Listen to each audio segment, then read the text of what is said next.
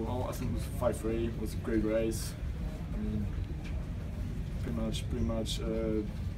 I really enjoyed it. I know it's going to be really tough at the end because in the morning went really fast, and the guy from Sacramento looked really good. They were all looking good. Plus, also racing match, who was defending champion. I know he's going to be good. Describe your emotion when you touched and you saw that you finished first. I mean, I was happy, but I was also it was really, like I said, it was a really tough race. I was a little bit hurting, and I saw coach coming to me, so I was just waiting for his feedback. How do you pace yourself when there's so much on the line and so much emotions, and you're going to be racing guys like that? How do you kind of mentally prepare for your race strategy?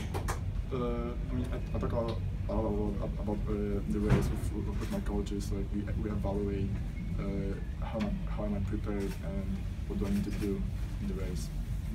That's pretty much it. Gotcha. What's the biggest thing you want to work on going into NCAAs?